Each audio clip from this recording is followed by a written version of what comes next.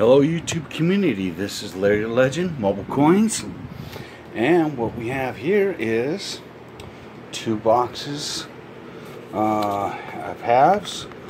Both boxes are the Loomis.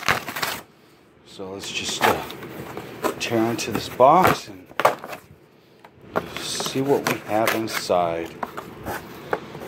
Alright. We have any enders? I don't see any. Let's just get into this hunt. I'll loop you in if I find anything. Alright guys, I just want to let you know I did not get a single find out of the box. A complete bust. However, see that dark coin right there?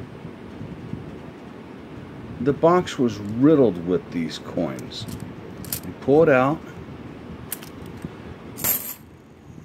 Look how toned and ugly that coin looks. Well, some may say ugly, some may say pretty. I don't know if it's artificial or what, but look at this. All of these coins are the same way.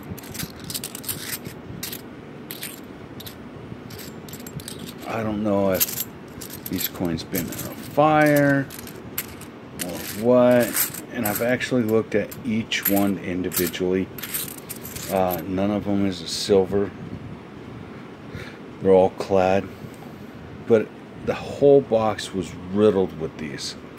So I don't know if these coins were like in a fire. Leave your comments below. Let me know what you think. But I'm not going to keep them.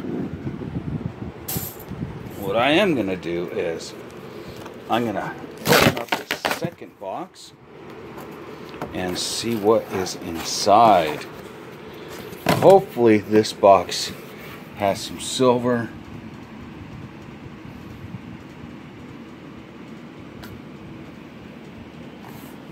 I don't know.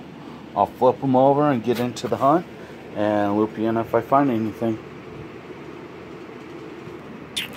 Well guys, so this comes out of roll number 13 of the second box.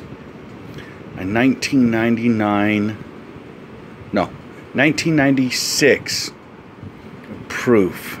And oh yeah, it's got crap all over it. Poor coin. Alright, I am gonna keep it. Let's get back into this hunt. Okay, roll 14. We just picked up this 2010 Denver NIFC.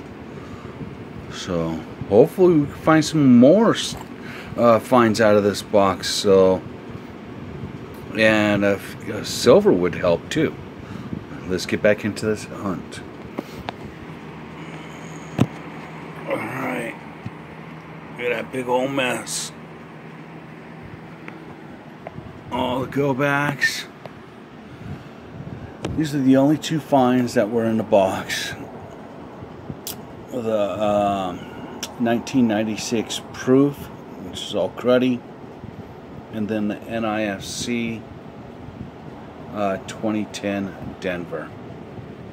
So this is Larry Legend, Mobile Coins, wishing you and your family a wonderful day, and we will see you guys on the flip side.